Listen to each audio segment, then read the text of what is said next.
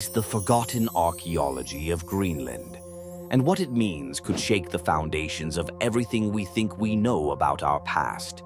But before we dive into this icy mystery, make sure to hit that subscribe button and turn on notifications.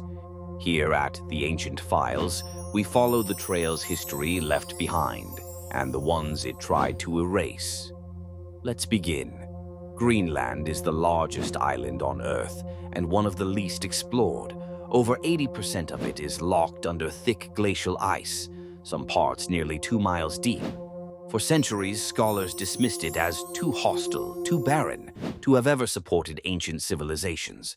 But in the last few decades, that perception has started to crack, just like the ice sheets hiding what lies beneath. In 2016, a team analyzing satellite data noticed something unusual in the southeastern ice fields. Rectangular shapes, oddly symmetrical, peeking just beneath the surface. These were not random ridges or natural landforms.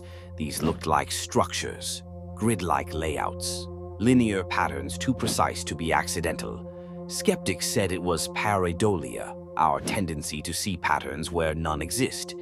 But the story didn't end there. Ice core samples drilled nearby revealed traces of charcoal, fragments of worked bone, even rudimentary tools. Artifacts buried beneath thousands of years of ice. How did they get there? Who left them? Carbon dating placed some samples at over 4,500 years old, long before the arrival of the Norse or the Inuit. So, who were these people? We don't know. We don't even have a name. But the deeper we dig, literally and figuratively, the stranger the story gets. Let's jump forward to the late 90s AD. Eric the Red, exiled from Iceland, establishes a Norse colony on Greenland's southern coast. They bring livestock, build churches, and for centuries, the Greenland Norse thrive in what we now call the medieval warm period. Then, by the 1400s, they vanish. No signs of war, no mass death, just empty homes, empty churches, and an eerie silence. Tools left behind, buildings abandoned, as if one day they simply walked away and never returned. But why?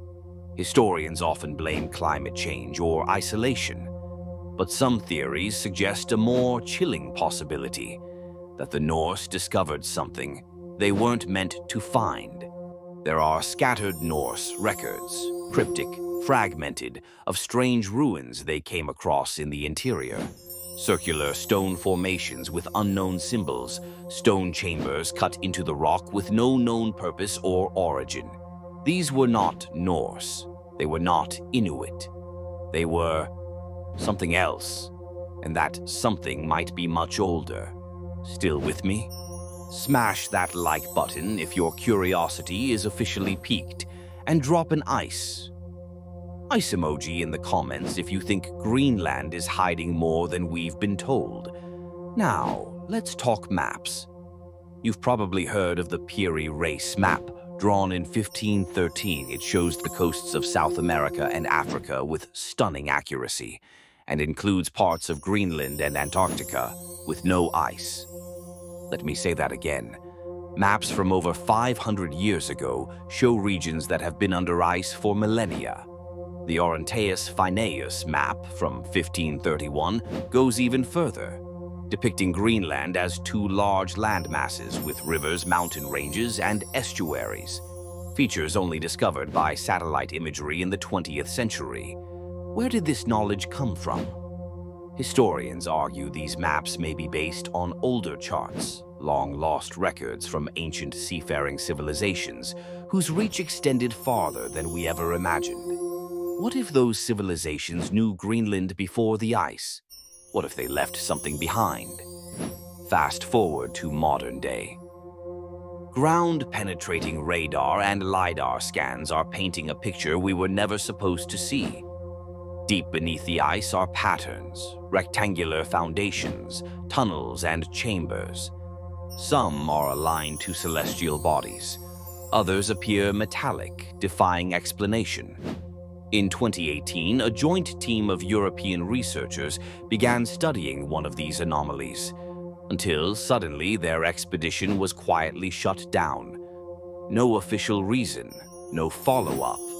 Reports surfaced of strange electromagnetic interference in the area, equipment failing, signals jammed, and then radio silence. To this day, that site remains sealed. Why? If this was just rock and ice, why stop the research? We've seen it before in places like Antarctica, like the Amazon. Every time evidence arises of advanced knowledge before recorded history, something seems to push back. Could Greenland be another case? Is it a gateway to a lost world, a civilization swallowed by ice and forgotten on purpose? If so, why was it hidden? Was it to protect us from the truth, or to protect someone else from us? And here's something that should really make you think. If a civilization did exist here before the ice, how advanced were they? Did they simply survive in the cold? Or were they here before the cold itself? Because the last time Greenland was mostly ice-free was over 100,000 years ago. Let that sink in. If these ruins, artifacts, and maps are genuine, if even some of this evidence is real, then our history isn't just incomplete, it's deliberately obscured. If history is a puzzle, Greenland might be its most critical missing piece, and we're only beginning to understand what's beneath the surface.